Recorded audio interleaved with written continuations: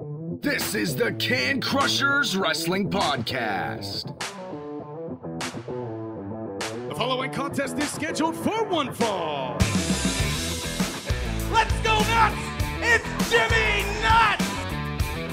Drive out with a car!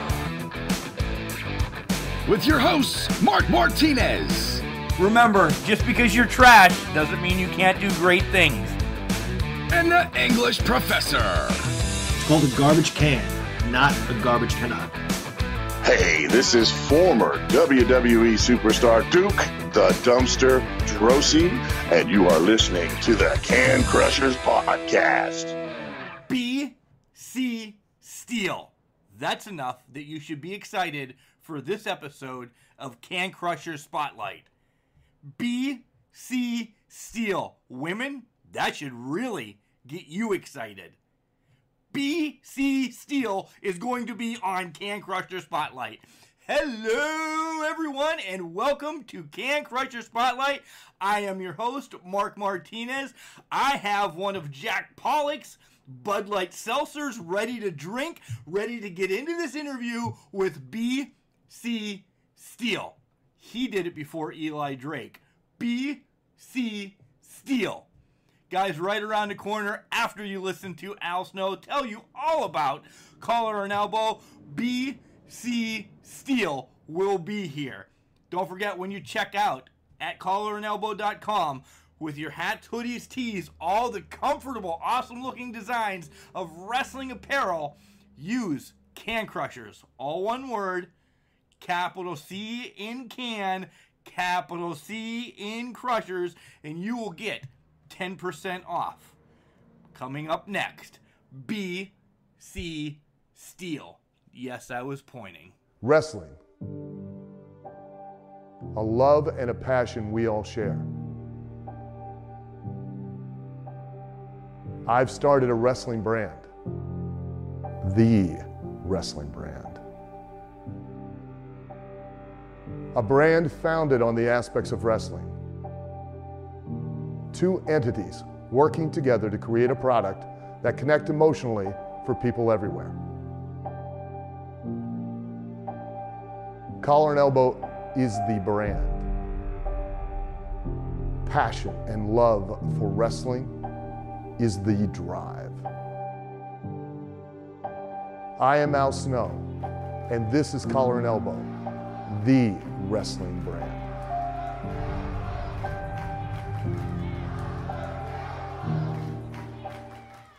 This is the B to the C to the S to the T to the double E-L-E, Benjamin C. Steele, Mr. Steele if you're nasty. Ladies, remember, none of you can be first, but a whole bunch of you can be next. You're listening to the Can Crushers Wrestling Podcast, and if you're not, you are the worst part of society. If you are, share it with a friend, because as good as it is that you're listening, it's even better if more people listen. So do it. And welcome back to Can Crushers. Man, I'm excited. I am so excited to have probably the greatest manager active right now around anywhere on the show today, because he probably won't remember anything that he talks about anyway, because he's been crushed in the head so much. That's your introduction. Welcome to the show, BC Steele. Thank you very much. Thank you for having me. You are welcome for being had. And, yeah, hopefully no shots to the head during this, as I am around my very wonderful estate in my office. So there shouldn't be anything attacking me, but no guarantees. Right. Before we get into wrestling, really, how's everything around your estate? In this whole COVID is still pretty crazy, especially around your neck of the woods. Yeah, it's nice. I've been telling people just personally that if you grew up an only child, being at home during COVID-19 is not a real big deal. And I was an only child, so there was never really any time where I was bored. I could always find something to entertain myself, and thank God this is 2020 with DVDs and Blu-ray and Netflix and Hulu and video games and adult websites that may or may not be partaken in from time to time. So there's always stuff to keep keep educated and keep entertained, and finding myself, as scary as it seems, actually working out more. This is not going to result in me launching my wrestling career at 36, but at least it should keep me alive for a couple more years anyway. So you're not going to be DDP? There will be no diamond cutter. No one will feel the bang. I will not be taking on the NWO. There will be no semblance of DDP, and we will not have BCS Yoga coming out anytime soon either. Well, I hope somebody feels the bang at least some point, maybe somebody at a bar when they open back up or something like that, right? Oh, well, there will be people. Wow, there will be bang being felt. I'm gonna get myself in trouble, or maybe I will get hit if my better half hears this. But there will be a bang going on. I will make sure I tag her. I will make sure I tag her. It will result in what is this? But to be honest, she has chores to do, so I wouldn't let her go online anyway. Oh, well then, yeah, get to work. No, that's. I probably should have said that. No, yeah. So tell me, besides working out, what else can you brag about since the COVID hit? I mean, you've not been doing anything but watching porn and playing video games. What's something that you could say, hey, I've at least done this besides working out? Because you have to throw that out. Well, I have attempted to educate my fellow man. Again, this is more personal, but and this is going to deviate wildly from wrestling. But just with everything going on, I think there's a real belief that people need to learn personal finance and learn, for their financial future. And I'm not going to, plug a program. I don't have one, but kind of putting stuff together and teaching people, hey, this is how you invest. This is how you set aside money. This is how you train yourself to be fiscally responsible. And there's a wealth of information all over the internet.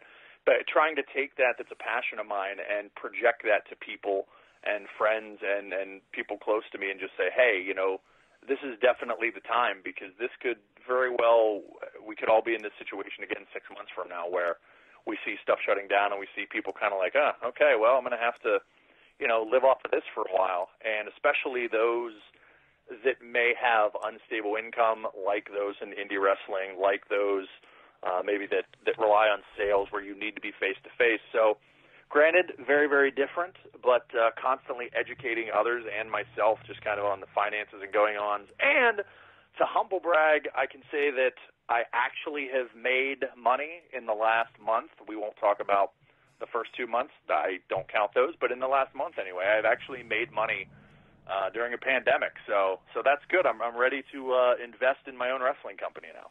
Kidding. Please. God, no. So you're telling me on paper you're non-essential except what you're doing, right? Essentially, yes. I mean, I personally am essential, but yeah. But perhaps otherwise, yes, we could say non-essential. Oh, well, if you ever want to be a garbage man with me, make the trek up here, and I will give you a day, because son of a bitches are eating so much at home. I'm telling you, when people are allowed out of their house, they're going to have to do DDP yoga or, BC Steele yoga to get out, because it's unbelievable what's going on during this pandemic. We will be launching perhaps a BCS yoga then in early 2021. I might now be motivated to put that out there. See, I'm trying to help you. I'll give you a 5% kickback. That's 5% more than my wife gives me, so I'm good. Well, there you go. On anything. Happy wife, happy life. Right.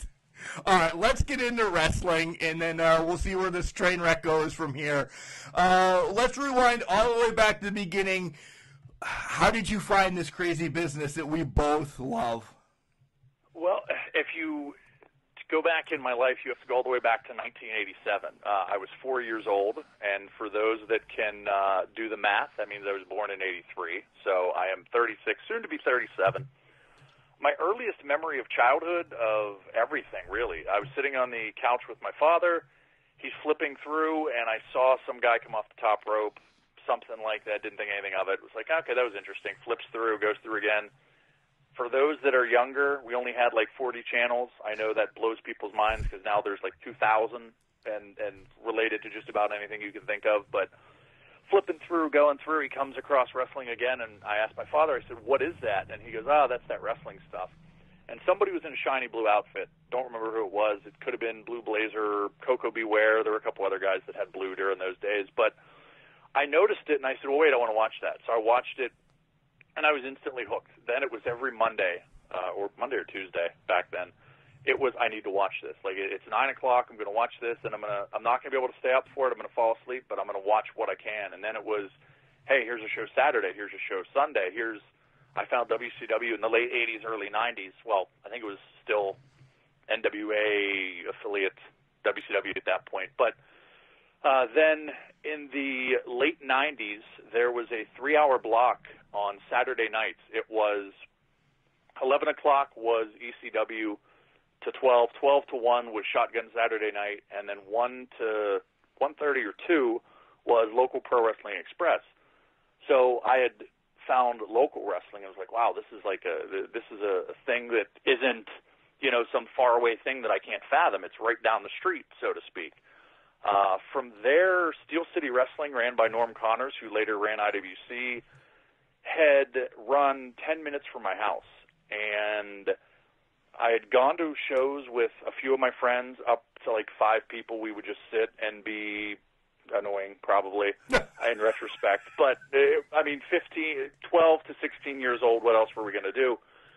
And we would go to shows, and then through that, Norm Connors got me information because I signed up for the mailing list because I wanted front row seats. That was my big thing.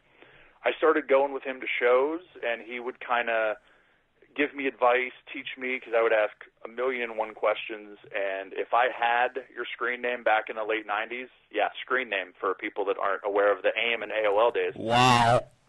Yeah, I date myself a lot, but it's all right. If I had your screen name, I was going to ask you 1,000,001 questions. I mean, everything under the sun that you could think of. I was going to pester you, and thank God I had people that would teach me and give me advice. And anytime anybody came in from anywhere, if you were on a show, I was probably going to hound you down and ask you some sort of question, whether you were, fresh out of training school or a 20-year vet. I needed to know about wrestling. I needed to know everything that I could think of under the sun, and I needed my answer right away. Sometimes I was a little impatient, but through that and finding local wrestling, I met Bobby Williams, Robert Parker Williams, whatever of 1,000 names he's gone by over the years, who's my best friend, and just him and I started going to shows, and then he had done the website for the late great Double Budokan, and then he started training, and then I started training, and we trained at the late Joe Perry, his training school. Yeah, so we were there in 2001, and then, from there, somebody needed a ref on a show, and I was like, I don't feel comfortable, I don't feel that I could do a capable enough job, but if you need a last-minute replacement and there's nobody else you can find, I'll do it. And they couldn't find anybody. It ended up being me, and then just kind of took off from there. I don't know if I was a good ref. Well, I definitely wasn't a good ref when I started, but I was there. I was a body. I was cheap, and some people had known me from going to shows for 3-4 years previous, so that kind of helps me get my foot in the door to some places. So that is the synopsis of age 4, BC Steele, to age 18. Wow. It was Mark Steele at that point. Mark Steele version 1. So you brought up a lot, and Steel City was one that would make its way up around our area, and one of my favorites was Beef Stew Lou. We had him on the show. I can't remember. Johnny Polo was there for a little bit, Raven, and was Steel City one of your favorites then with Norm? Oh, absolutely.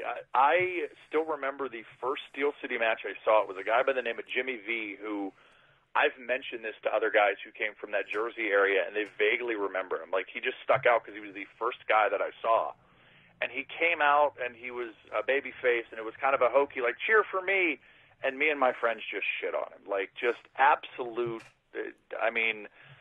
now I'm like, man, I feel kind of bad because it did not go well for him.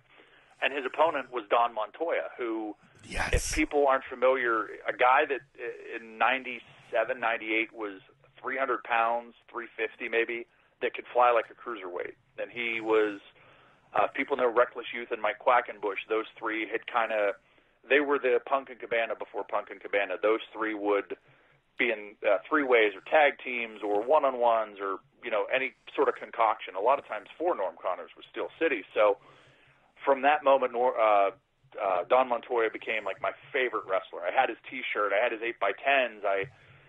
Embarrassingly, when I was 15 and didn't quite understand how things went, I had asked him, hey, how do I become a manager? And he goes, hey, yeah, you need to contact the State Athletic Commission and get your manager's license. Obviously, he's like, okay, this kid's a pain in the ass. Like, I'm going to just send him on this wild goose chase and nothing will happen. So, of course, I called the state, and they were very confused by that. So I told him, hey, I called the state, and they said, you have to talk to the promoter, but you didn't tell me that. He goes, yeah, talk to the promoter. So I talked to Norm, and he's like, okay, just sit down. Like, I'm going to tell you exactly how things are and why you need to just settle down. So it's a thing now when I hear somebody say, hey, I think I'd be a good manager. And I'm like, oh, well, do you want to train? Well, I think I'd be a good manager.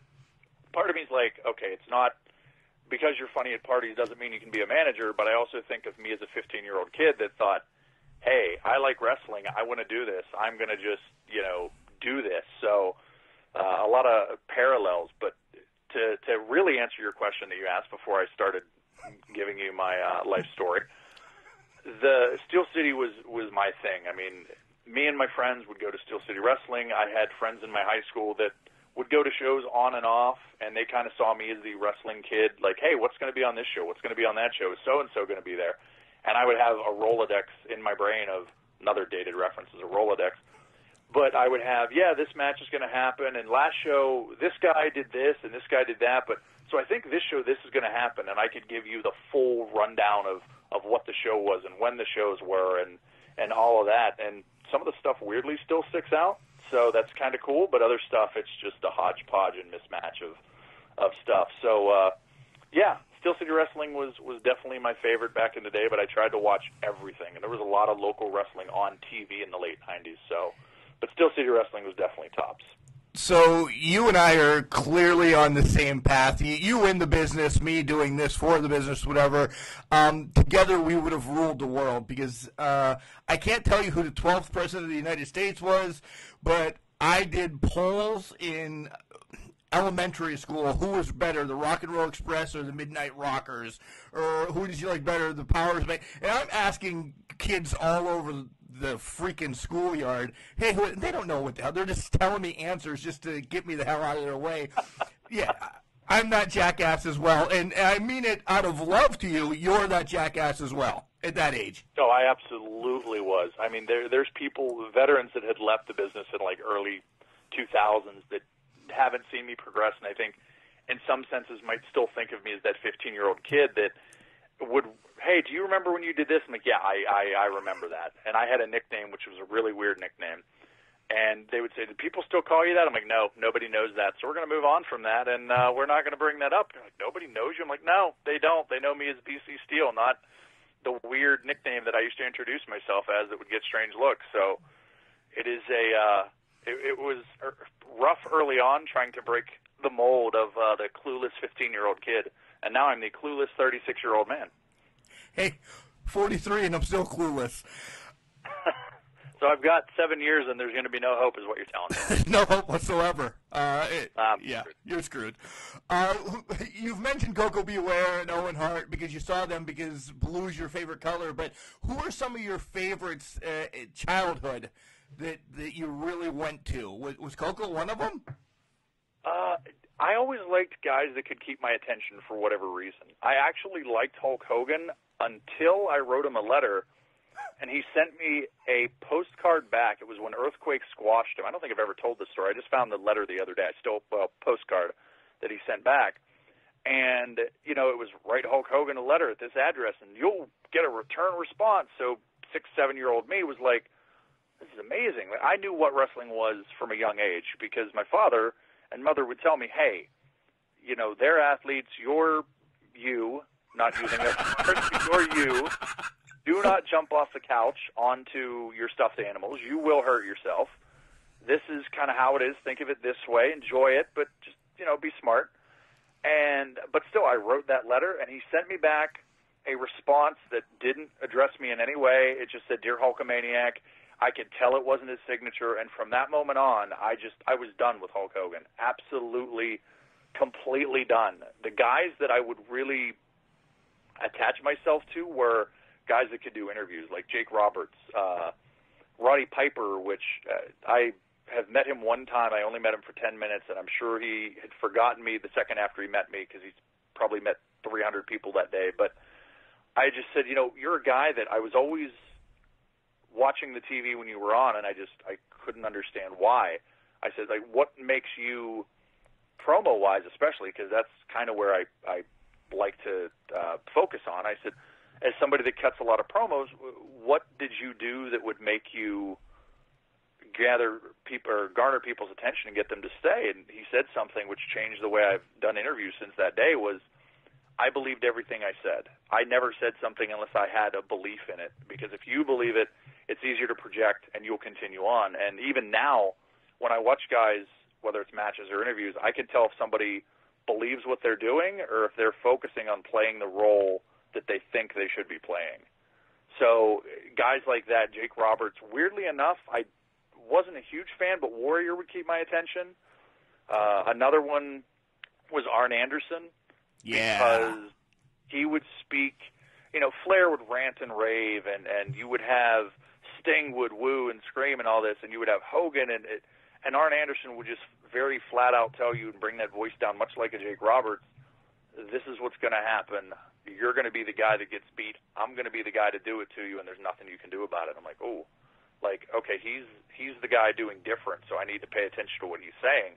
And I think, God, Arn Anderson is probably one of my, I don't know if you want to say hidden gems, but unsung heroes of professional wrestling. My top three guys top four guys, I'll say, that never change. My top 10 will vary, but my top four are always the same in some order. Too Cold Scorpio, which is random, but the first time I saw him, I couldn't fathom what I was watching. And seeing a guy come from literally nowhere that had never been on TV, never really had been seen by a mass public, and to get that reaction from the time he came out to, not crickets, but less of a reaction to the time he left and people were going insane, it just stuck with me to this day. Brian Pillman, because I appreciated him more now than I did then. But at the time, he was also a guy doing stuff that I hadn't really seen, with a flair that could, no pun intended, but with a flair that could also project himself in interviews. He had both of those. Two other guys would be Arn Anderson, as I mentioned, and Cactus Jack. Mankind do love Mick Foley, but Cactus Jack then, because he took a beating on a pay-per-view that I don't know if I've ever seen. It was him and Max Payne against the Nasty Boys, Spring Stampede, I want to say 94. And I just remember seeing that and going, okay, I don't know if this hurts. I don't really know everything. I don't get everything, but I know that he just got his ass beat. And that made me go, wow, I want to see more of that. Morbid, as a 10 or 11-year-old kid going, I want to see somebody get beat up, but to see somebody take that punishment and still come back and still be able to stand and move always stuck out with me, and to the point where when I trained and it was asked, what are you thinking about doing if you wrestle? And I said, well, I named three guys, two local, Shirley Doe and Boomer Payne, and Mick Foley. I said, that's the three guys I want to pattern myself after. That was just, for me, that was my goal. That was it. And I've always told people, personally, I'm not a fan of deathmatch wrestling. That is a bit of an aside, but it's if you like it, great. Me not liking it doesn't affect its ability to be there, its ability to make money. But I think if I would have wrestled when I was 18 and gone down that route, I think that's the route I would have gone, because I think there is a draw to it. I think there is a way to make money doing it, and I think just knowing the guys that I like to watch most, matches I like to watch most, I think that would have been the route that I would have gone. So much right there, so much. Let me rewind back to the Piper one. Quick story I have. We met him 2 weeks before he passed away in Maryland, and he made me feel like a member of his family. I mean, he would look over the next. He's talking to the English professor, and then he's looking at me, scoping me up, looking that I have a wedding ring on, looking that I have this, looking at that. I walk up to him. He's like, "Hey, how's the wife and kids? This, that, the other thing." He made you feel like a member of his family, and didn't talk anything about wrestling that whole time. I'm like, "Oh my God, I remember this. I remember." And he's just, low key, probably the greatest. No disrespect to anybody that's been on the show or I met in person or anything, but the greatest person I've met in my life, besides somebody in my family, because he's humble and he knows, where he came from, and he legit loves his fans. Absolutely, and the nice thing too, and like seeing him talk with the boys and the girls and stuff that were on the show. I wasn't on the show with him, but he asked me, he's like, "So what's your name? How long have you been doing this? What do you do? And what do you believe in yourself?" And I was like, "Oh shit!" Like I've wasn't prepared for that. Hold on, let me think. And he's like, "Always have an answer." And I'm like, "Oh, damn. Oh wait, no, that's not an answer." And I saw him talking to other people, and the way he would talk, it's like you said, like a member of the family, like a father giving a talk to his son or daughter, saying, "This is going to be a learning lesson. This is what we're going to do. I want to make sure you're okay, but I also want to make sure you understand," which he would have been, I think, an amazing coach or teacher. Yeah. Just in that performance center vein, like how Dusty Rhodes was. I think Piper would have been a very, very good teacher to teach how, as weirdly as it sounds in wrestling, teach people how to be themselves. Yeah, I agree. I 100% agree. The next one I want to skip to that you brought up, that you wanted to be kind of Mick Foley, Shirley Doe, Boomer Payne. Have you looked at yourself in the mirror? I don't know you as 14-year-old BC Steele, but I can't imagine that you were 550 or even 300 pounds ever to be taking bumps like that. There was not. When I started, anytime there was, somebody's got to take a bump, I would be like, "Can I do it?" Well, what if we're going to, I'll do it. Light tubes? Yeah, throw me in them. Chair? I'll gladly take it. Please, you throw it at my face. Just, murder me. I want that feeling. I was also a huge fan of ECW, so I think that had something to do with it. Like, that was my mecca. Yeah. When I was a young kid. I mean, I mentioned earlier watching it on that Saturday night block religiously every Saturday. If I was out with friends, it's, "Hey, we got to put on a TV," or, "Okay, let me make sure my VCR is going to record this." Yeah, VCR, again, dating myself. But still, just having that I need to see it. So I was a very small, buggy whipped arm, probably couldn't punch through a paper bag during my 14 and 15-year-old self, but I was good at, I don't want to say I was good at pain, because nobody, I think, likes pain, but I was fine if it's a means to an end. Like, I was fine. I don't want somebody just to punch me in the face, obviously. Right. But, I mean, not so much. There's this one girl, well, never mind, that's a whole other story. But I definitely don't want punched in the face, but if I know, hey, we have to get to, point C, and we're at point A, and I know it might take this to get there, let's do it, and we'll deal with it afterwards, and we'll just go from there. So I wanted that, and when I would watch local guys like Doe and Boomer Payne, I would go, okay, like, this is keeping my attention. They were also guys that character-wise had a set character, knew what their character was, didn't deviate from it, and I in no way went that route. But there have been moments where there's a part of me that's like, okay, like, I feel my 14-year-old self would go, yeah, that's what I wanted to do, and then I would go, oh, okay, but my 30-some or late 20-some or whatever age some that shouldn't have done that type of thing. So not necessarily do I have the frame for it that I think I would need to have to do that full-time. Yeah. All right, so you started refereeing in 2001. Did you have any matches before you refereed, or did they all kind of like build up upon each other? Because I know that you're waiting for that one big blow-off in your life. You're going to have one big match before it's all over with. But you've been on the shelf, not technically, but wrestling shelf overall for a while. Let's just start from 2001, I guess, and go. Everywhere you've been, and just the floor is yours. Well, in 2001, there was a lady who had run shows. Her name was Jackie. She had money, and she, I guess, liked the wrestling business, and she would book appearances for guys. Chris Hamrick was a guy. The Backseat Boys, Trent Acid and Johnny Cashmere. A couple other guys. The SATs from time to time would be brought in, and she would kind of book them on shows. She would pay for them, and I don't know if she got money back from but sales of merchandise. I don't know what the deal was. I just know that she took a liking to me and Bobby, and I got to call him Potter. Calling Bobby Williams Bobby is very weird to me.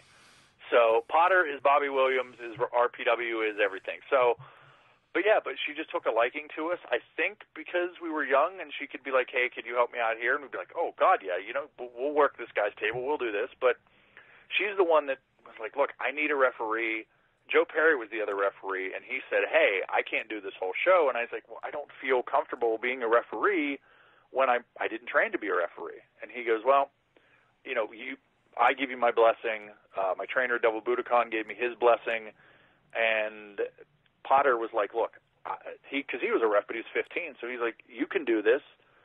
So off I went, and then somebody said, "Hey, PWX needs a referee. You should talk to Quinn Magnum." So I talked to Quinn Magnum, and he's like, "Yeah, I could use a referee, absolutely." And Sean Patrick, legendary referee in this area, was all for it because he was the only referee at the time. And then from there, it was CWF for Powerhouse Hughes. "Hey, we need a referee. Are you interested?" "Sure." And, Potter would be like, "Hey, I'm going to, Mason-Dixon Wrestling. Do you want to come along?" "Absolutely." People may know Matt and Kenny. They run the door at IWC. They've been around forever and a day. They run Stomp Out Cancer, which is my favorite event every single year, hands down. Agreed. And that they're also my best friends. So they would say, "Hey, they used to run a newsletter." So they would say, "Hey, we're going to Ohio, and they have one referee. Bring your stuff." Okay. I mean, that's the first rule of anybody in wrestling. Always bring your gear. So they would get me booked in Ohio.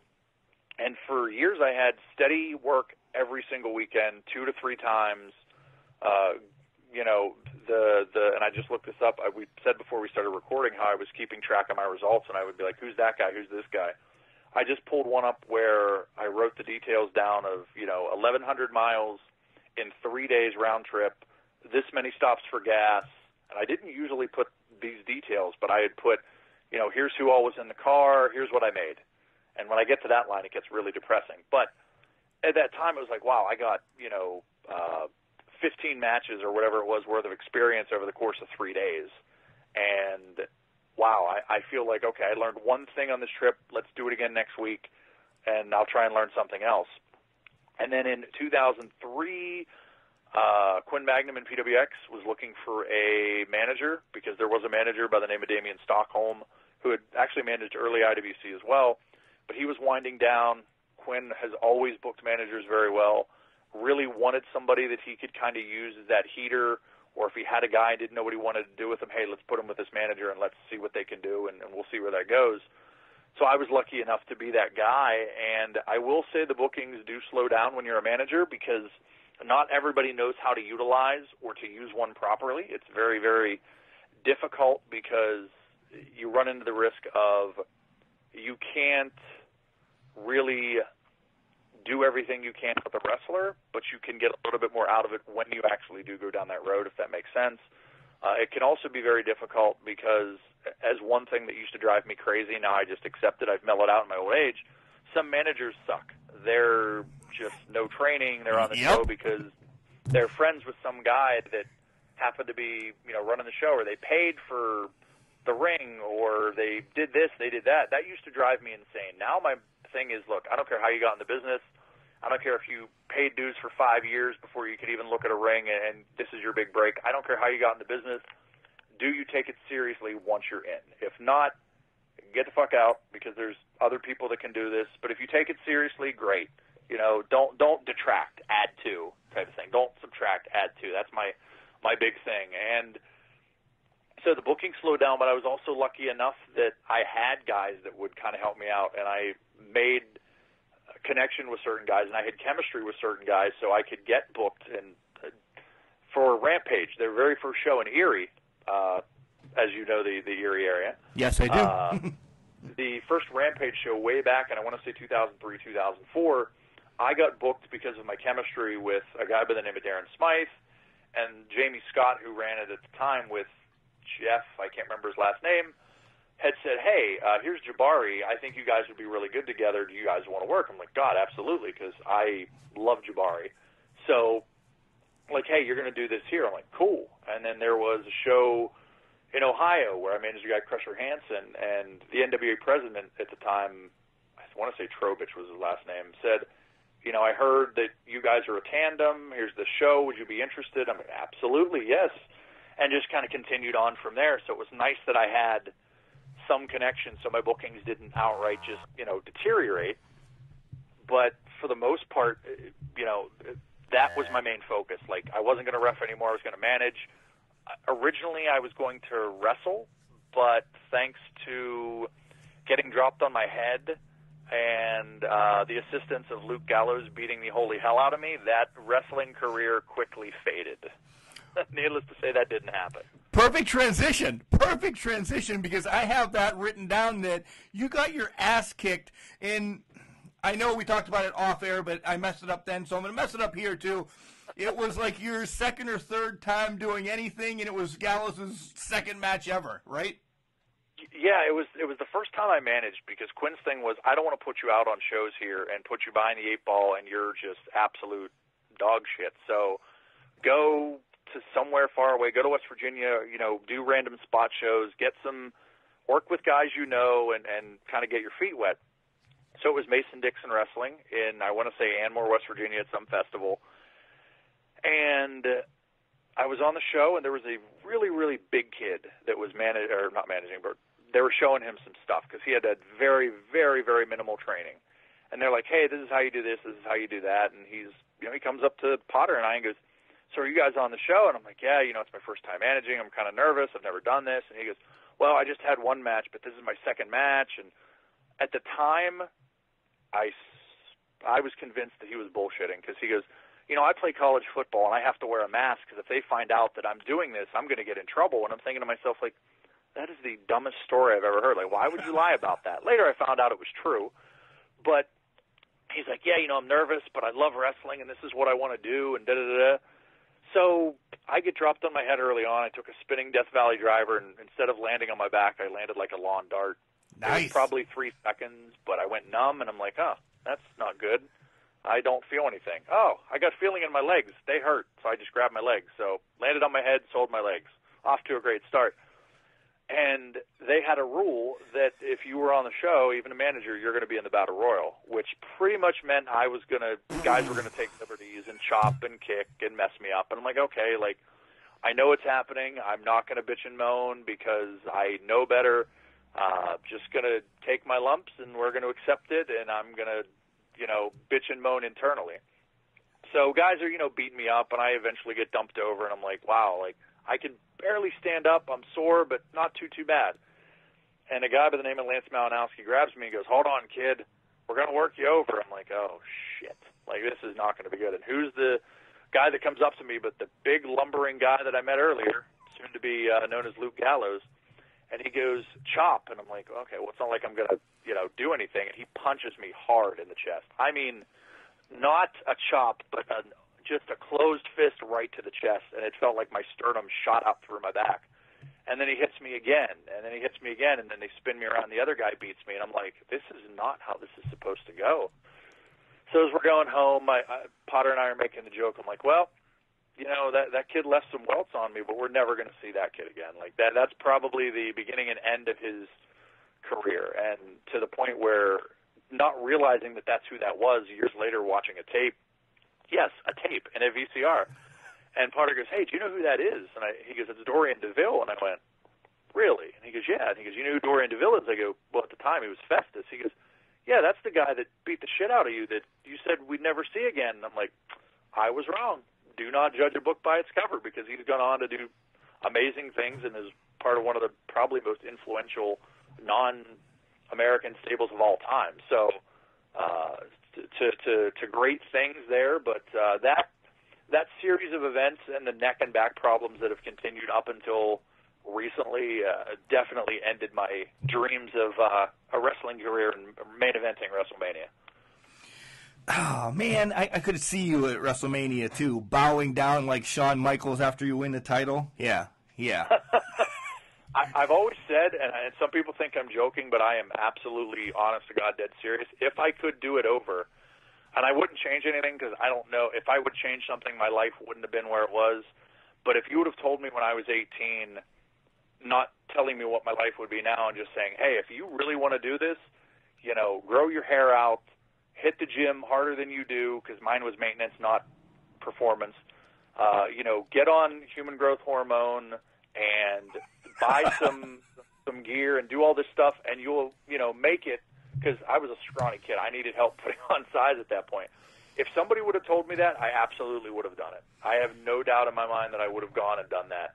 And I'm not telling people to do that. That is not good. There are health risks associated, et cetera. Disclaimer: do not sue. Blah blah blah blah blah.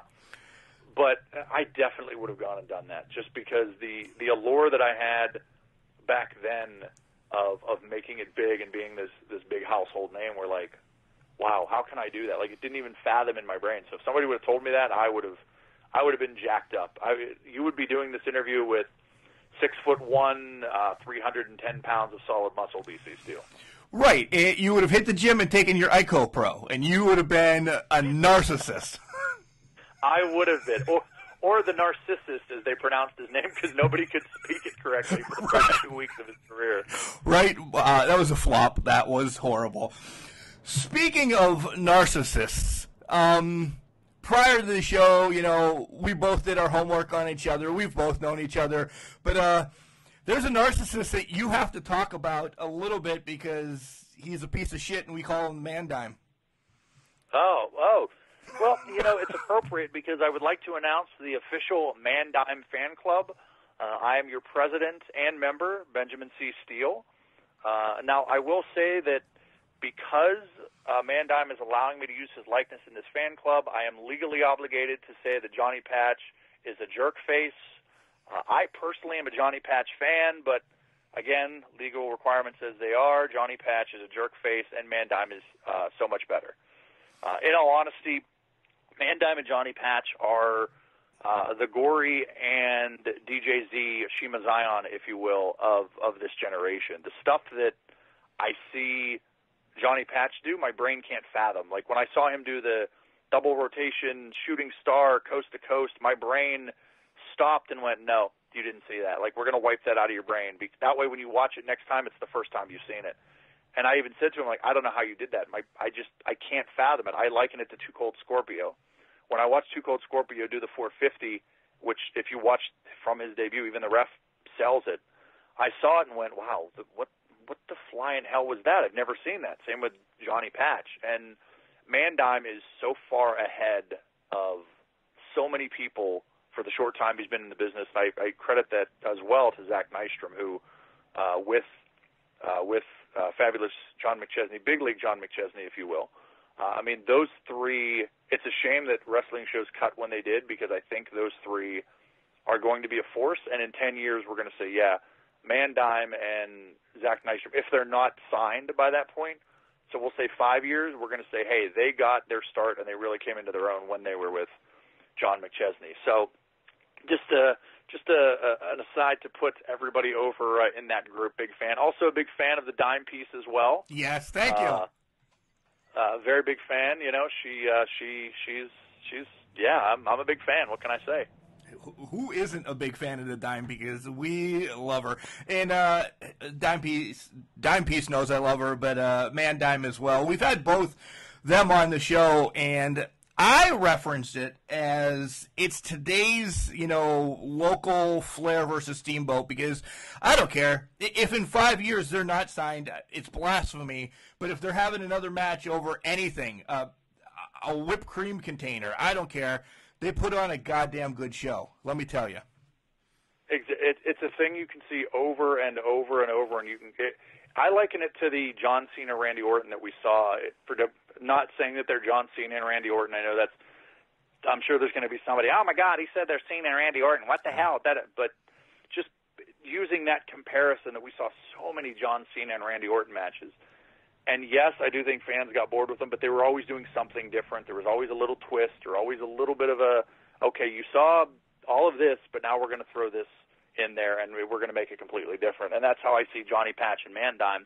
And it helps that they train together because you're going to see, I mean, they're always going to be compared to one another. There's people that still compare DJZ and Gory, I'm sure, or Punk and Cabana, or, you know, insert two guys here that ended up traveling around together when they started. Yeah. You just name-dropped a shit ton of names, and you shared the locker room with all of them.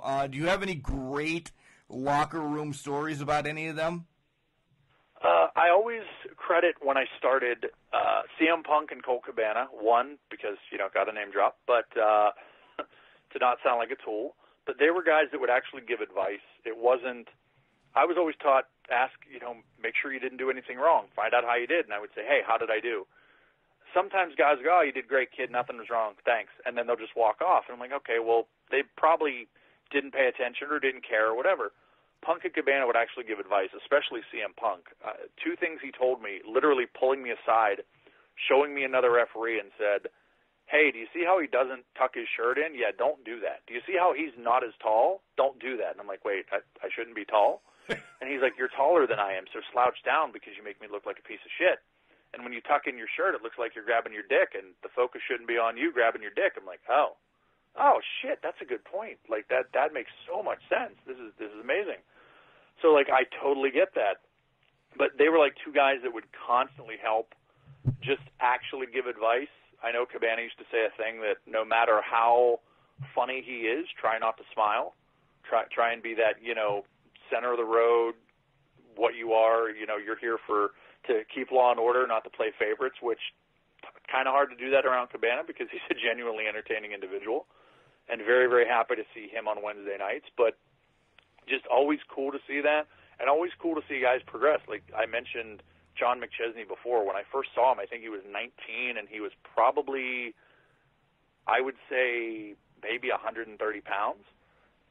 And he was doing stuff that was, you know, above where par was. He was definitely above that. He was better than where you would expect him to be, and to see him evolve was super cool. Seeing people that are still younger than I am in the business, but still seeing how they've progressed in the last 5 years, like Gannon Jones Jr., Duke Davis, even Jack Pollock to an extent, even though that was 9 years ago that he had debuted, 8 or 9. Guys like R.C. Dupree and Jackson Argos, guys like, and I obviously I managed them, so I'm a little bit partial, but Calvin Couture, who was handpicked, legitimately handpicked by RPW and myself, as like, this is somebody we want to work with. Tyler Klein, who I've only had a minimal interaction with just because I just started managing him, but to see that and to see the girls as well. For people that don't know, women's wrestling in this area for a long time was either cat fights, or if girls were brought in, they would have a match, or girls beating me up, which I don't think well, I'm sure there's a draw to it and appeal to some people, but not so much to me because that's not fair to them.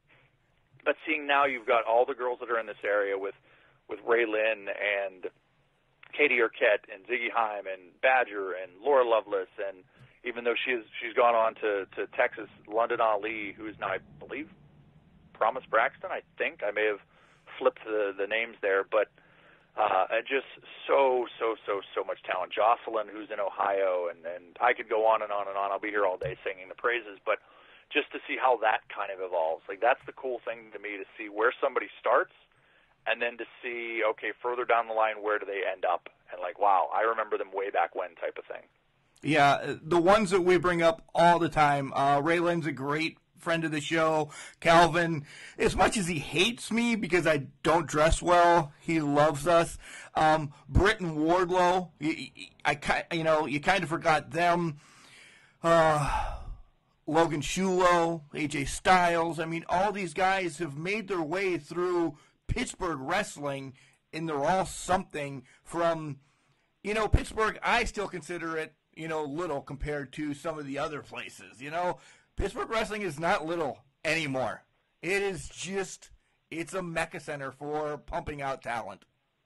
I mean, it really is. If you want to go back to the Bruno Sammartino through the Shane Douglas, the Kurt Angles, the Corey Graves, everywhere from then on in between and in the future. We've talked about guys 5 years from now. I want to see where they're at. And I'm sure when Wardlow started, people were like, I want to see where he's at in 5 years or 10 years. And we see where he's at.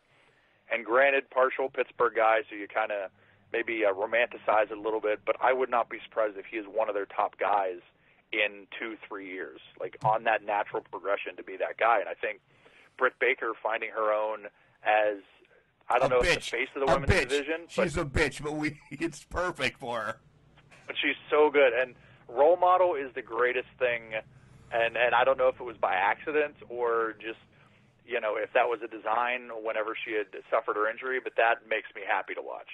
Yeah. All right, let's take a minute away from wrestling and get over some of these stupid questions that the other guys want to ask you that aren't here, but they send them in anyway. You're very quick-witted with the fans. You've buried us a few times, but has that come naturally, or is that a part of like the training that you went through? Because we could say something to you, and you're just like, you're an asshole, and it fits perfectly. It really does. When I started, no. When I started, my thing was always, sometimes I would have a response, but usually it was like, here's the line, and you just went 4 miles down the road. Or other times it would be, I would say something, and it was like, in my head, I was like, that was dumb. I look like an idiot. I'm going to turn around now. But being quick-witted is definitely part of it. I've always had the ability to have a response. It's very, very rare that I get tripped up. The only time I really get tripped up now is if somebody says something and I'm like, I don't know what to do with that. Case in point, and I love telling the story. I had a gentleman yell at me one time, and I think he went to say he was going to hook up with my mother, but the way he said it is that I was going to hook up with his mother. And to be honest, when somebody says that to you, you really don't have a response to it. So I just kind of stared at him, and I said, I'm going to turn back around now because you need to think about your life. So, and I may have insinuated that I was his natural-born father anyway. But quick-witted definitely comes with it. And for anybody that wants to be a manager, if you're not quick-witted, you better learn soon, because all it takes is 1, maybe 2 times of being put in your place, and you're screwed. You're dead in the water. You're that dude. So as a heel, you can show your ass, so to speak, literally or figuratively. But if you do it from the wrong person, then you're probably going to be sunk. So it goes with the territory, and I pride myself on always having a response, and you can ask any girl that's ever dated me. Sometimes that's very, very annoying. But it kind of is what it is, and, it kind of comes with the territory of what I do and who I am. Yeah, you've buried us a few times. What's the worst job you've ever had? My son likes to know stuff about stupid things, so he always likes to know this. So that was Ethan's. That is a good question. The worst job I've ever had is probably also one of the most intriguing. For lack of going into great detail, I was essentially an investigator. I was set to look into people's lives and make sure that what they had stated on a legal document and form is actually the truth. And there are various avenues. I wouldn't, tail them or be reviewing them or hiding in the bushes trying to check them out. But on social media, through legal avenues that I would be able to look into that I could see, to find out, okay, you said A, B, C, and D, and does that match up with what I'm seeing? So you really, really learn a lot, but the reason it's probably the worst job was I would see people that were not exactly smart and could have easily hidden stuff and not gotten in trouble and would not be facing legal consequence, but just didn't have the brains to do so. And that's one of the reasons, and I know that sometimes I sound like an old man when I say this, but it's one of the reasons why I think locally in all of independent wrestling, guys should be a lot better, and girls should be a lot better on social media. Because what you put out there is what's going to stay there, and what you put out there is viewed in a certain light that you don't have control over. And as somebody that used to have to investigate people and look back into people's history, one little tweet or one little thing can really kill you. And there's the fact that you should look a certain way if you're in the wrestling business. And sometimes, to me, if you're supposed to be this superstar larger than life and somebody that people want to pay to see, why should I care if you hate your job, if you're sad because nobody will date you, and your girlfriend, boyfriend, whatever, didn't text you back and you're miserable? I mean, me personally, if Stone Cold Steve Austin back in the day tweeted that he was upset because his wife was mad at him and posted thing like, hey, I love kittens, well, in my mind, that's going to stick out in my mind every time I see him. I'm like, oh, that's the guy that loves kittens. Like, okay. To me, when I'm watching Breaking Bad, you don't have Walter White or Bryan Cranston jump in the middle and say, hey, guys, just wanted to let y'all know that I had a burger and fries for lunch, and it really wasn't that good, but you're watching Breaking Bad. It's like, well, wait a minute. You're in the middle of a scene. Stop. Hold on. So that's a rant for another time, but because we would be here all day, and this would be a 12-part series on BC Steele analyzes social media. And I'm not saying that I'm not immune to that. I have had times where I've tweeted stuff, and I look back, and I'm like, that was stupid. And I've had people call me on my stuff, and I'm like, yeah, you know what, you're right. I dropped the ball on that one. Let me go back and redo it or delete it or, try and get better next time. So that's a good question. I might steal that question if I ever release a podcast episode again, which probably isn't going to happen, but I definitely might steal that question. We'll get there on your podcast because I want to know some more stuff about the podcasting thing. So between you and Dan Hooven, you could have been the greatest investigators in the world. Private dicks. Absolutely. Right. I mean, he's doing paranormal investigations, and I'm doing, best term I can think of, criminal investigations. I'm not doing criminal investigations, but that's the best way I can word it. So, I mean, maybe in another life we could have been a tag team, the Private Eyes. Yeah. If you could undo one moment in your life, what would it be? Oh, good Lord. Oh, my. Well, I said before, I would hate to change anything because if I change it, then I don't know where I'm at now. But in 2000, whatever year it was, Joe Dombrowski offered me a chance to go to England. He wanted to use 3 referees in rotation, Bryce Remsburg, myself, and RPW, Bobby Williams, Potter. And I turned it down because of the commitments I had here. At the time, I said, I can't do it because I'm giving up too much. Those commitments ended shortly after everybody had gone over to England, and obviously it was too late for me to say, hey, can you change everything and fly me over there? But that is the one thing where I'm like, you know what? I should have just said this is a once-in-a-lifetime opportunity to go to England, to referee in England with all these people and all this stuff and all this opportunity that I wish I would have gone and done it. And finally, yeah, damn it. If you get the chance to go there, you need to. I've never been, but I've had family that went over just because it's beautiful over there, and I'd like to see wrestling over there. But I digress. This is where it's not the silly thing. It really isn't. Take a moment away from wrestling, away from everything, and send everybody in the world. And this is where we can see how good you are at promos. You get 30 seconds. Give the world a message right now about what the hell is going on in the world. That's simple. And we're going to get deep. If you are like me, I am 36. I am a straight white male. Nobody has ever judged me on the color of my skin, my sexual orientation, how I look, how I act, or any preconceived notions that they have about me. If you haven't talked to somebody that is outside of that has a darker skin tone than you, that has a different sexual preference than you, that is even a different gender, because being a man, it's kind of an easy life. Have that conversation. Find out what they're going through. Find out how they view things, and then that can affect your worldview. Even if you don't understand it, just hearing it from another person makes it a lot different. And the story I always give is, when I managed Shane Taylor, him and I had a conversation once of just life in general, and he explained to me how our lives were different. And he had said it in a way that, without going through the whole conversation, said, you might empathize, you might want to understand, but you will never be in my shoes. So as much as I respect your desire to, just know that you can't experience it. And I had sat back and said, you know what? I never looked at it as anything more than, yeah, I know what you're going through. I don't. And that's the thing I think, that if people took that extra 10 seconds and said, okay, let me try and understand what that person's going through, and if I know I can't do it, maybe I need to take a step back and just listen more than talk. Well said. All right, back to wrestling, and we're going to start right in with some dirt. We want to know some of your locker room drama. We're going to go along, and I don't give a shit. You don't give a shit. You said you had until tomorrow anyway. So let's hear some locker room drama. I know you have some good stories from. You shared the locker room with freaking Buff Bagwell once. So come on. I did. My favorite. Funny you mentioned him. My favorite Buff Bagwell moment.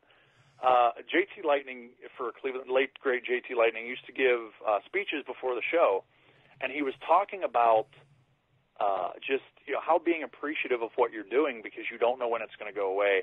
And he said, no matter how great you think it is, it could end. And he gave the example of WCW, and he said Buff Bagwell's here a year ago or 2 years, whatever the time was. He was in front of 20,000 people in the Georgia Dome.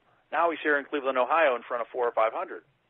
And Buff Bagwell, he nods and he goes, well, when you have not Booker T, when you have Stevie Ray making $500,000 a year, stuff's going to end pretty quickly. And I was like, oh my God, like that was kind of a shot. It just threw me off. And he goes, and for the record, I texted Stevie Ray. He knows I said this. So actually, Buff Bagwell, that's another one I forgot that I had shared a locker room with, but pretty funny dude.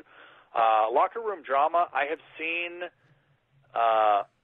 someone get slapped so hard by a girl that it looked like it came out on the other side and then smacked them on the other side of the face because there was a lot of anger and rough feelings involved. The funniest drama that I've personally ever been a part of, this is going back to 2001, way back. Potter and myself were going to have a match. We did. And then we were building up for a Falls Count Anywhere, no disqualification, hardcore match. At the time, this was on LiveJournal, which, again, if you've seen the pattern, I'm dating myself. People on LiveJournal were doing that vague posting where they weren't mentioning us directly, but they were saying enough that you knew exactly what they were talking about. And it wasn't Shirley Doe, but it was some of his friends that were just like, there's these two kids that are going to probably do every finisher imaginable and ruin the business and destroy the business, and they should be ashamed, and they should this, that, and the other. And I'm like, okay, nobody's come to us and asked us what this match is going to be. Like, they don't know what we're going to do in this match. And to be honest, the match was literally going to be, I cut a minute-long promo saying I'm the hardcore of all hardcore. I'm going to destroy Harold Potter at that point here in this ring, and he's going to kiss my feet and blah, blah, blah. I turn around, he hits me, match is over, it's 10 seconds. And then I'm off to do whatever the hell. But because, people were running their mouth and all this vague posting bullshit, there was a hullabaloo amongst like 10 people that was made to be a bigger deal. I've told her, she's a friend of mine, so she knows that I tell the story. Stacey Hunter took this information to the booker of the company we were supposed to work. He pulled us aside and said, just wanted to let you know, this is awkward, but I understand I have a lot of heat in Pittsburgh, and I don't want heat in Pittsburgh, and I can't let you guys do this match. So we asked, are you gonna work in Pittsburgh? Like, are you afraid? He goes, no, I just don't want people to be mad at me. And I'm like, but like they're nobodies. They're guys that aren't going to pay to see your show. They're not the majority of people. This is going to be 10 seconds. And it's like, well, no, that's not the case. I just don't want it, so you're not doing it. And I'm like, wow. So Potter and myself had words with Stacy, and then had a few words with the people that had been, I guess, causing the problems. But to me, that's a microcosm of a much bigger problem where if somebody would have went up to us, we would have said, look, it's not what you think it is. It's just hokey bullshit. It's going to take 10 seconds. We're not going to kill the wrestling business and, be a stain on the world of professional wrestling. It is what it is. We're going to move on. But people started talking, didn't go to the source, and then it blew up to this greater thing. And anytime I've seen drama, not just in the wrestling business, but life in general, that's normally where it stems from. If you talk to the person where the drama emanates and find out exactly what's going on, then everything else gets washed away. And that's why I try to, if I hear somebody say, oh, so-and-so said this about you, I don't care. Or somebody said something about you, I don't care. Who was it? Well, I can't tell you. Well, then it doesn't matter to me because it's just a nameless face. Like, I don't care if somebody doesn't think that I'm everything that I say I am. I don't care if somebody thinks that I'm no good.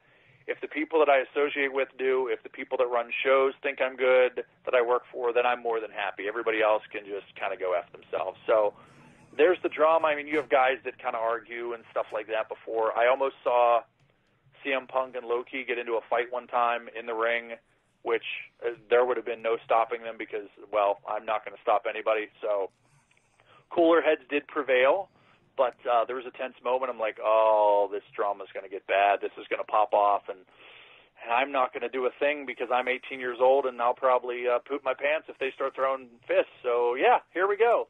But thankfully, cooler heads prevailed, and there wasn't a fight. Although CM Punk did almost fight a drunk fan that night, which, unfortunately, that did not happen either. Those are always great. I had so much in my mind until you said drunk fan. I don't condone it. I don't condone being drunk at wrestling events. I think it's more for the entertainment and, to release your mind and everything.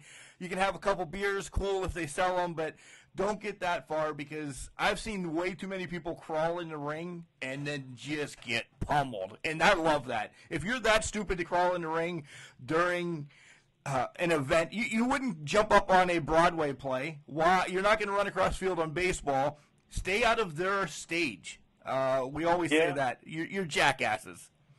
And if it comes down to it and it's you against a wrestler, there's a good chance it's going to be you against the entire locker room. Right. And, I mean, you hear stories back from the Mid-South days where if they did drag a fan to the back, that fan was dealt with and made sure that he never did that again. And charges weren't pressed because back then I don't think everybody was, as litigious as they are now. And on top of that, the wrestlers weren't going to dime each other out, so there wasn't going to be an issue. So I've seen guys attempt to do that. I've had a fan come after me, and I've seen a fan try and get in the ring, and 4 guys just beat the holy hell out of him, to my entertainment, because I was the referee but didn't feel the need to break that up because, again, I'm not going to be breaking anything up. No.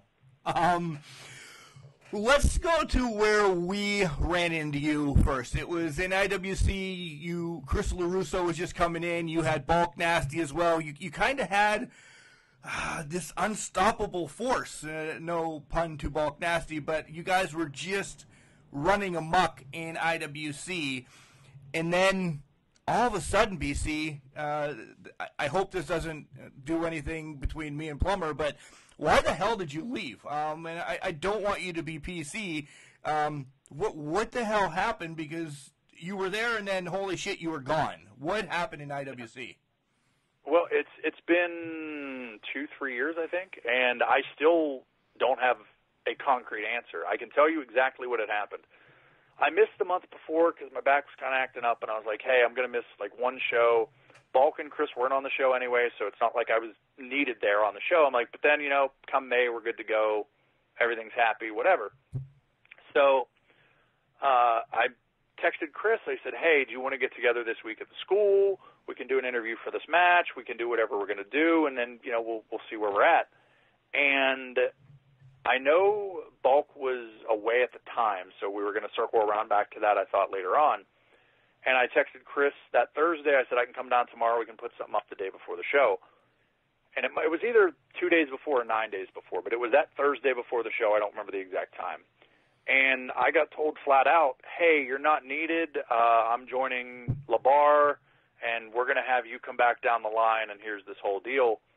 And I looked at my fiance at the time, and she looks at me. She goes, are you all right? You look like, somebody just dropped the bombshell. And I said, I just got hosed. Like, I completely got hosed. She goes, what do you mean? And I said, I'm not needed for Saturday. And she goes, are your guys not on the show? And I said, no, Chris is on the show. And she goes, well, what about you? And I said, I'm apparently not needed. And it was such just a weird change in what was going on. I've heard stories that people thought that, they thought you were hurt, which if that were the case, you would come to me and ask me. I've heard people say that, they want you to come back. We just got to find the right thing, which that was 2 years ago. Here's the long and the short of it. My best friend is there. Somebody who is a mentor to me is in IWC as kind of like I don't want to say office because that's a weird way to put it, but part of the office and helping make things run smoothly. 5 or 6 guys that I personally put over to Plummer that he should use are there, and I'm not. So that tells me one of 3 things. Either 1, I pissed somebody off, which I don't think happened because I've never heard anything. 2, I don't really fit, and I'm sorry, but I don't buy that one either because, one, I am as good as I say I am. You are. Two, thank you.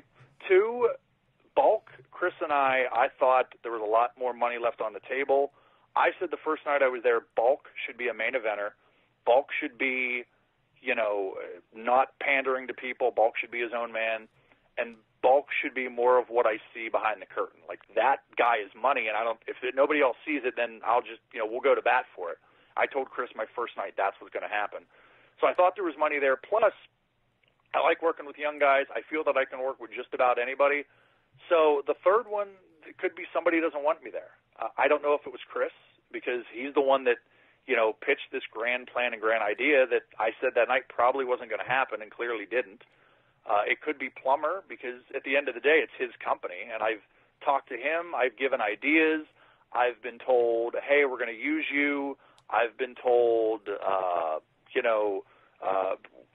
there's going to be something coming up. We'll bring you back. I've been told a number of stuff. I've been told, hey, these guys really, really want to bring you in, which is great, and I appreciate people saying that, but the only person I know directly, because I saw the proof, that actually went to bat for me was Potter. He flat out went to bat for me and said, here's a guy who's got this talent, who can work with guys, who can make them better, who can help guys out. Why are we not using him? And I can only go from there. If Plummer doesn't want me there, that's totally fine. It's his sandbox. I'm not going to go on social media and tag him and say, oh, I got screwed over. This is the worst thing that ever happened. Screw him. It's his company. And as a promoter, he's got 50 million messages. He's got probably 30 unread texts. He's got guys that are on the show. He's got guys that aren't on the show that want to be on the show.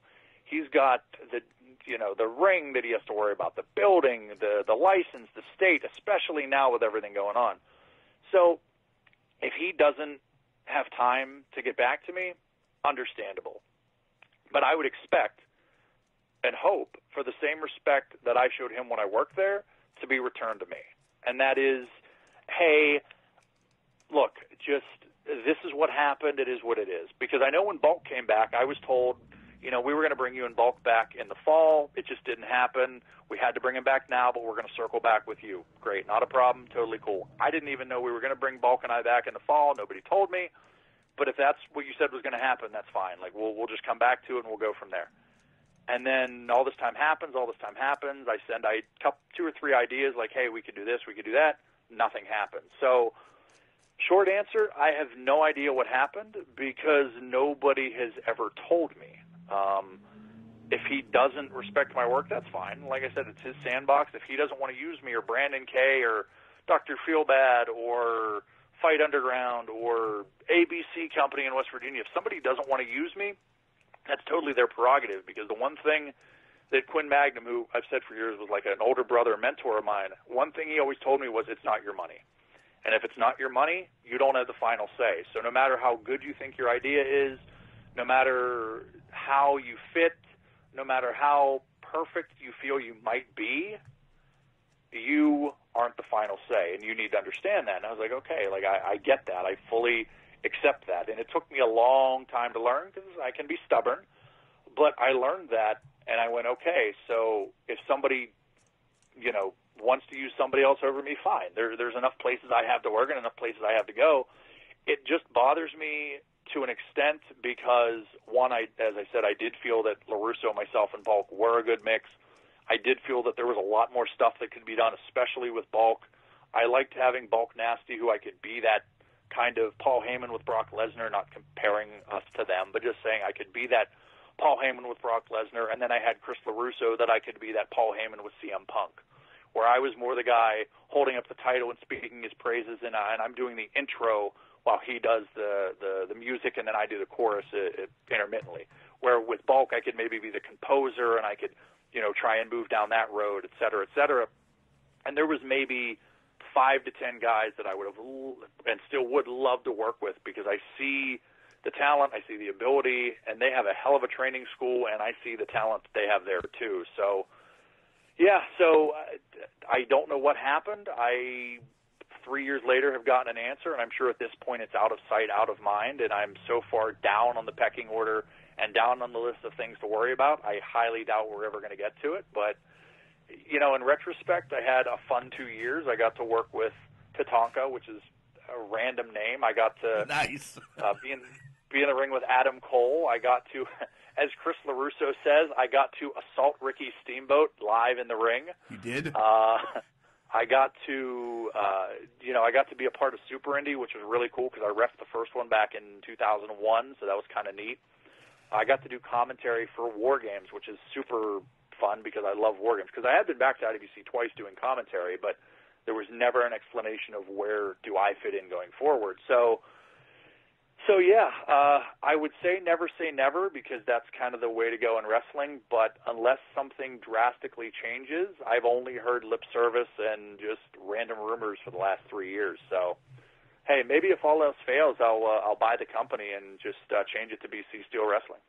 Oh, all right. First of all, boom, head blown up over that. Nothing against the Plumbers. That would be great. I want the Plumbers to have something as well because great friends there. Maybe this puts a little spark under Justin's ass if somebody says, oh, Mark did this because he's a real douchebag and he wants BC Steele back. I don't know, but that's my little push to get you back in IWC. But you are in Rise. Let's talk a little bit more about Rise. You before the pandemic, you got our boy Calvin. Man, we love Calvin. Against Potter, come on, let's say this. You're kind of breaking up a little bit. What the hell's going on in Rise, and what do we expect when you guys come back? Well, I will say the Golden Sheik International Robert Parker Williams agreement or partnership ended with me sabuing a chair at his head. So that is definitely gone, and I think the boots are potentially hung up for Robert Parker Williams, but it's just moving forward with Golden Sheik International, with Calvin Couture, Tyler Klein, and Mambo Italiano, who I neglected to mention earlier. I apologize. I'm a huge Mambo fan, but that's another guy that was just excited and was like, okay, let me see a guy that I think has something that I could do something with. He's a guy I saw when I was in IWC, and I was like, give him an opportunity, and he will do something. And I feel that way about Calvin. I feel that way about Tyler. Give them time, give them an opportunity to do something, and they're going to prove that they deserve that. They're going to prove that they're able to go forward. So moving forward, whenever Rise comes back, it's going to be a little bit different, Golden Sheik International, I think. You're going to have a little bit more of an aggressive side, which we've seen out of Calvin over the time. We've seen with Mambo, and we were really finding that stride. And then unfortunately, we were all so powerful that it took a global pandemic to put us down. So, that will tell you as my voice cracks because, yes, you can go through puberty at 36. That is what you will see going forward, and that is what you're going to see definitely for 2021 or whenever we get back into the world of independent wrestling. I feel that myself, because I legitimately do have a 141 IQ. I am not the super genius Mark Madden. I don't claim to be, but I will be the almost super genius BC Steele.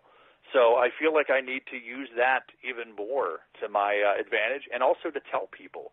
Because it's one thing to know you're smart, but it's also something, and I'm sure you understand this as a highly intelligent individual yourself, it's another thing to let people know that you are that intelligent so they have something to strive for. And that's I think, the BC Steele goal going forward is to let people know that they may not be as smart as me, but they can learn and eventually give themselves something to work towards. That's something for me to strive for now. I am not where you are, but I could strive to be close to you. The Mensa chapter does have Benjamin C. Steele as a member, and we are always taking on. Mensa, by the way, not currently associated with the Mandime fan club, but potentially soon. Potentially. I don't know where to go next. Let's talk about Mambo for 1 second, because I love Mambo Italiano. I want to give him his praise. He had his WWE tryout a few months ago now. He deserves it, man. For what he's done, he's unbelievable. I just have one bitch. He changed his theme song. His theme song now sucks. He needs to continue to come out there. Hey, Mambo. It fits him so much better. When you have a theme song that has part of your name in it, it's kind of hard to go wrong. Right? I mean, that's what you have. But Mambo's definitely a guy that there's something about him, and I don't totally know what it is, but there's something about him where I'm like, all right, I want to see more. I want to know what's going on. I want to see more. I want to see him in this situation and that situation, et cetera, et cetera. And he's a guy that, I mean, when you think about it, he came from Italy legitimately, and not to confuse the people, but I did have somebody, when Mambo was in the ring and I was at ringside, tell me that he's not even from Italy, and I just looked like, really? You think that's a fake accent? And I was like, you know what? You're right. He's actually from Detroit. You got me. So, but he moved from Italy. He came here to the States to live his dream.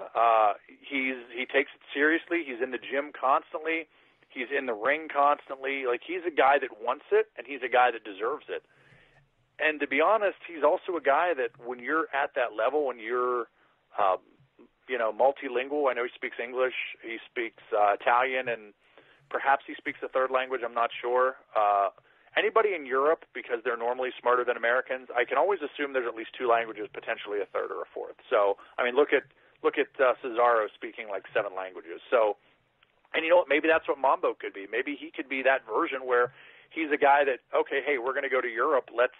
We need a guy in Italy. You know, who are we going to have do local media? Hey, Mambo. Mambo speaks the language. He knows the area. He knows, he's their countryman. Let's get him in there and let's, give him a time to shine, especially on that grand stage. So I hope it happens. Again, it's unlucky timing for this to happen, and then you have the pandemic. But once this opens up, I think there might be some hiring, especially you have AEW going on, you have Impact, you have Ring of Honor. So I think once wrestling comes back, everything's going to be firing on all cylinders right out of the gate. People are going to be hungry for it, and that's going to lead to more jobs. And if Mambo does do it, I'm going to take 1/2 of 1% credit. I'm going to name drop him, and I'm going to tag him in everything humanly possible. So everybody be prepared. Right. I'm trying to get him on the show. I really am, so I can take the other half of that 0.5% that you're going to be having. So, yeah. Hey, and I will not ask for his royalties when the Mambo Italiano figure comes out. Those are all his. Well, I agree. So you brought up a little bit of wrestling today. Briefly, how much wrestling do you watch now? Have it be NWA, ROH, everything you just named. What's your favorite one out there? I'm intrigued by AEW. Granted, wrestling is different when there's not fans. It just makes for a different animal. But I think AEW, having some of their performers in the crowd, it gives you a chance to maybe create a little bit more story than you normally would because you have your fellow people in the crowd. It gives you kind of a different coat of paint that you can use, so to speak. So you have that. I'm very interested in the talent they use. There's guys that are growing on me. I admit, the first time I saw the Young Bucks years ago, didn't get it, didn't understand it. Same with Kevin Steen, didn't get it, didn't understand it. And then Jesse Forney, Jesse the Mark, IWC DJ, people probably know, also runs Stomp Out Cancer, another one of my best friends. He kind of set me right on what makes Kevin Steen, Kevin Owens now obviously, and the Young Bucks, like what makes them what they are. And then when I sat back and looked, wow, these guys are amazing. They're doing stuff that nobody else does. Now I look at a guy like Orange Cassidy and Marco Stunt. The first time I saw them, didn't get it, didn't want to get it. I didn't hate them because there's a place for everybody, but just didn't really understand it. And then as I saw more and more, I'm like, okay, I need to see more. I need to know more. These guys are, I think, personally, have potential to be a face of a company. Chris Statlander on the female side of things is one that I'm like, okay, so she's an alien, but she's doing this. And then when I would watch her in ring and watch stuff, I'm like, okay, I get it. Granted, at 36, it takes a little bit more time for me to come around and sometimes have an open mind on things, but I love watching AEW. I like the young talent. I've seen a little bit of NWA Power. I like that old school feel of it. I really, really do. When I try and kick back, it's always ECW. I could watch Rob Van Dam and Jerry Lynn every single day of the week and twice on Sunday. I try and watch local stuff as well. Special shout-out to IndieWrestling.us and the IndieWrestling.us network, so you can go there and check out local wrestling. I just try and find as much as I can.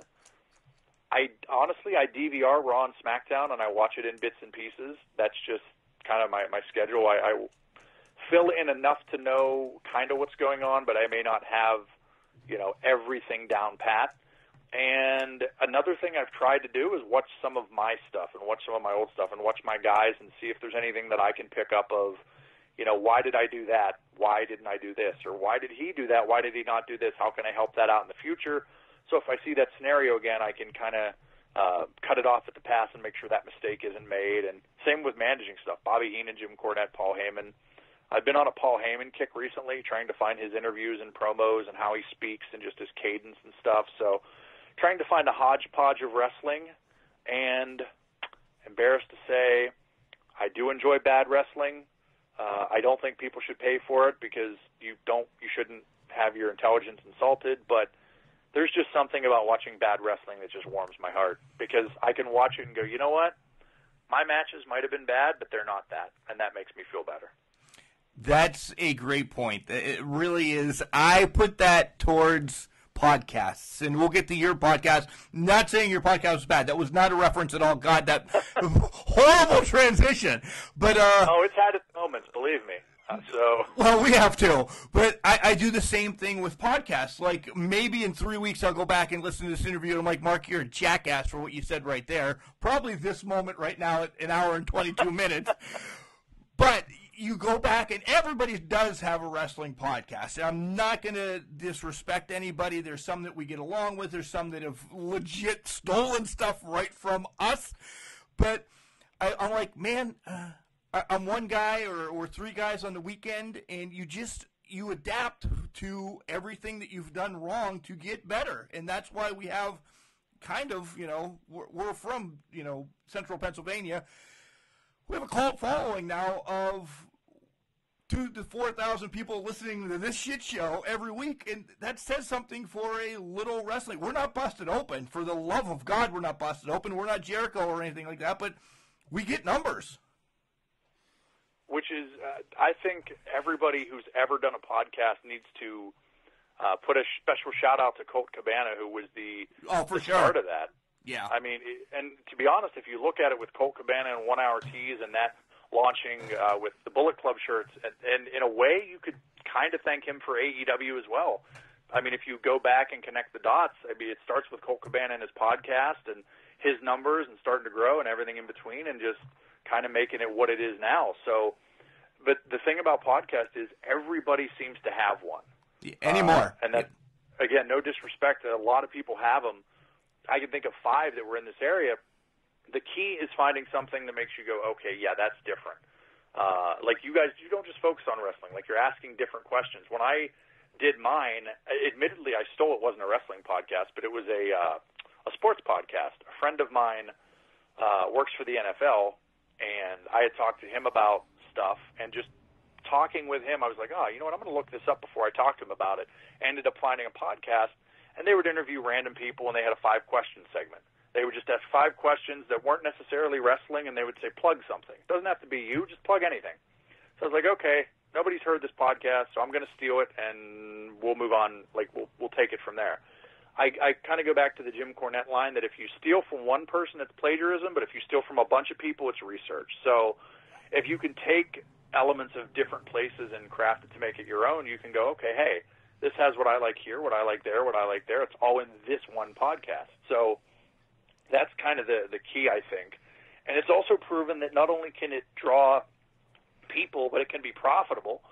And right now, when we don't have actual wrestling shows, it's a really, really good time to get people to sit down and to learn stuff that they may not have thought of before, or learn about people that they may not have before. There are going to be people that are hearing my sultry voice that go, wow, I am so turned on right now. I need to go to every show that he's on and find out where he's at just to see if the face matches the voice. And unfortunately it doesn't. But the voice is there. So, or people might learn something where they're like, hey, what was that match you mentioned? I got to check that out. Or Mambo Italiano, I'm going to Google him and see what comes up, or whatever the case may be. So it opens people's world into something that they may never have thought about before.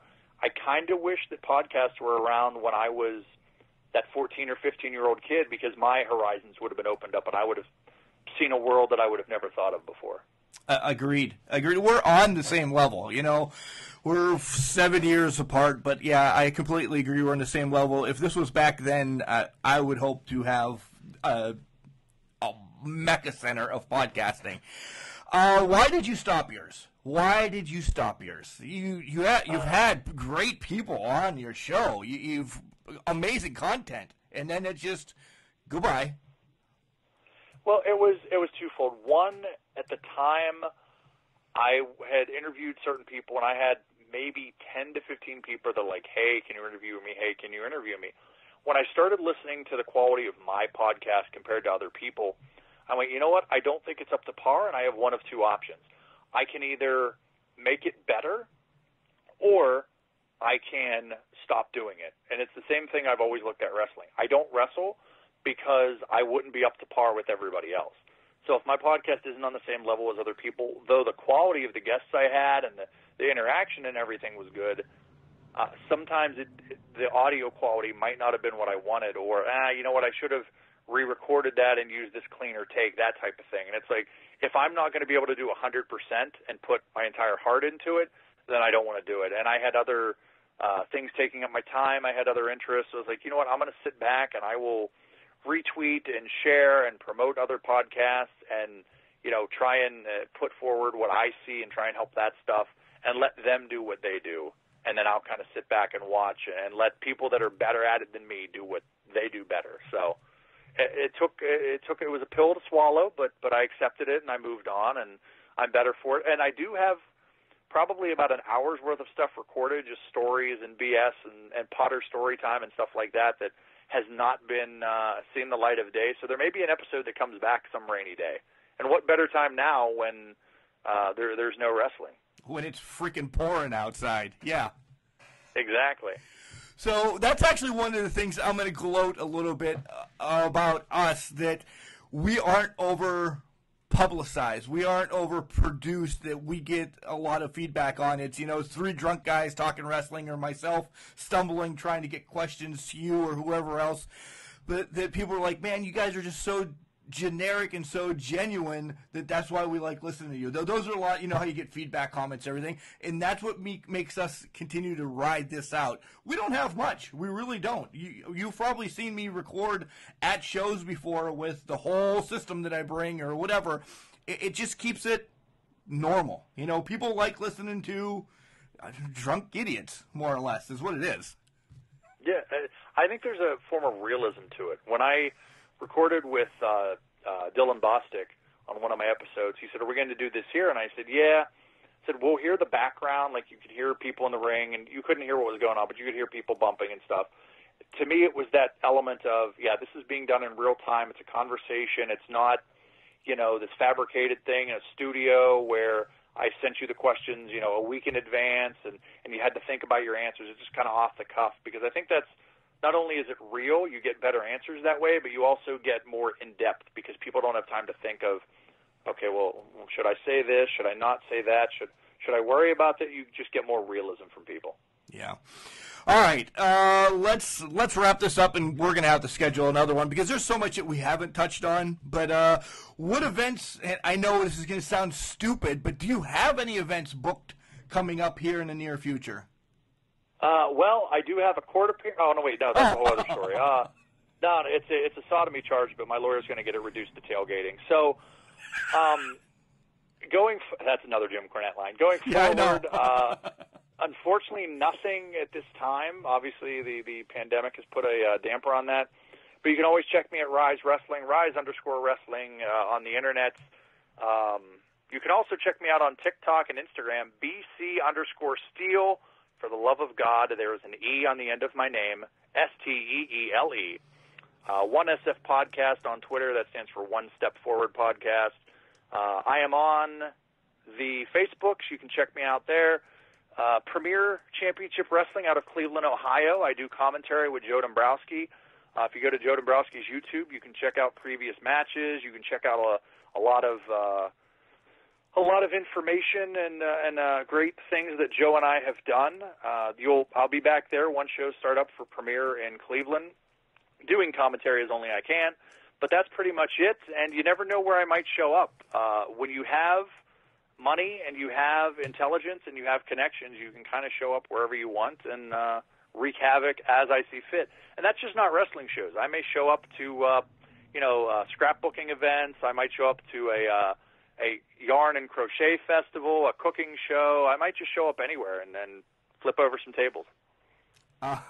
Final question, because you at least left one of them out, and I'm not going to. You talked about adult stuff earlier. I thought you were going to say something like that where you were going, but nonetheless, if you could manage the generic question, if you could manage one historical stable in your life, who would you have liked to manage? In Heenan family, DX. Come on, we can just name them all. Who's your pick? Weirdly enough, the Dangerous Alliance. Yes! For the specific reason, you had Rick Rude, potential main eventer. Steve Austin, who wasn't at that level yet, but still, main eventer. You had Bobby Eaton, legend, veteran, who maybe not the best talker, so that was your role. You had Larry Zbyszko, who was very, very charismatic, could cut a promo, but you could be that auxiliary guy. Steve Austin was the young guy who wasn't there yet. You had Medusa, that brought in that element of something different that you could bounce off of. And then you had Paul Heyman, and obviously that would probably be my role. I don't think I would be taking the role of Rick Rude or anybody.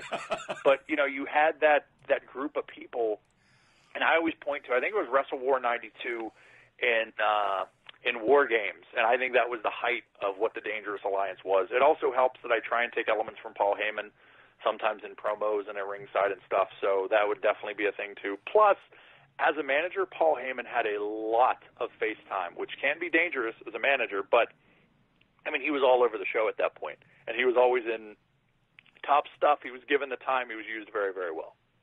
Nice. I could see you there. And that was actually who I would have referenced, because I don't see you as a Heenan or a Jimmy Hart with a megaphone. Maybe a cornet, but Dangerous is perfect for you. All right, BC. Thank you for joining us tonight on Can Crushers, and have a lovely evening. You as well. When you have an interview like that, you expect me to wrap this up quick? No, I cannot wrap this up quick. I don't know what you're going to get out of me because of an interview like that. He got done dirty by Hulk Hogan. I just want to say that. He got done dirty by Hulk Hogan. And I was going to bring up my whole Matilda, writing to the Matilda the Bulldog. But you guys have probably heard that story a few times. If you haven't, let me know. And I will bring that back up around again. It's fun. It really is. But what I like, what he talked about, is the same thing that we continue to talk about Roddy Piper. How he's such a stand-up man. BC Steele. Guys, we talked after this, and we're coming to terms that BC Steele needs to come back on the show. We skimmed over his career. We need to hear about injuries. We need to hear about how Chris LaRusso and him actually got together. We need to hear him and Jack Pollock working together, what he really thinks of Calvin. If he does not like Calvin as much as we do, BC will not get a part 2. Come on. Calvin is the man. There's just so much to talk to with BC Steele. Yeah, I still did it again. BC Steele. Guys, we love doing these spotlights. You can tell from prior to the interview and everything, I'm still so stoked that we talked with BC Steele. I didn't do it that time. Reach out to us on Facebook, Instagram, and Twitter. All of them are at CanCrushers69. Send us an email at cancrushers69@gmail.com. Tell us, hey, you guys suck. BC Steele was better. Whatever you want to tell us, that's great, because that's what we like. And remember, just because you're trash doesn't mean you can't do great things. It's called the garbage can, not a garbage cannot. BC Steele.